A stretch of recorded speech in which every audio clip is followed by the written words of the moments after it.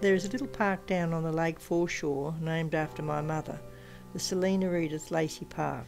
She was Lena or Aunty Lena to all her family and friends. All her friends from politics called her Lace.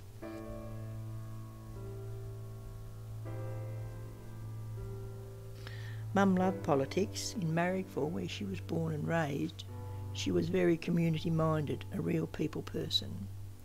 During the Depression, there was a lot of unemployed people. Mum was on a committee that used to get stale bread from the bakers. She would warm it up and my brothers would go and deliver it to them. Anyone she could help, she would. I think because she lost her mother when she was 12 and she was farmed out to relatives who didn't treat her very well, I think she wanted to make sure that didn't happen to us.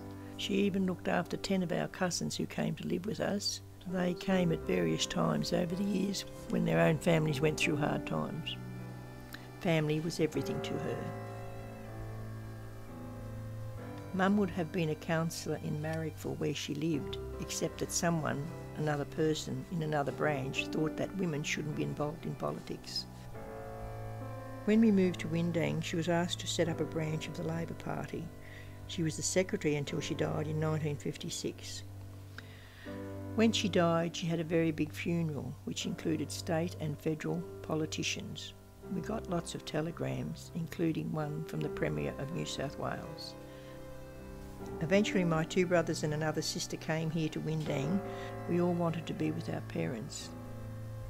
The reason why we have stayed so close together is a tribute to my mother and her commitment to her family and community.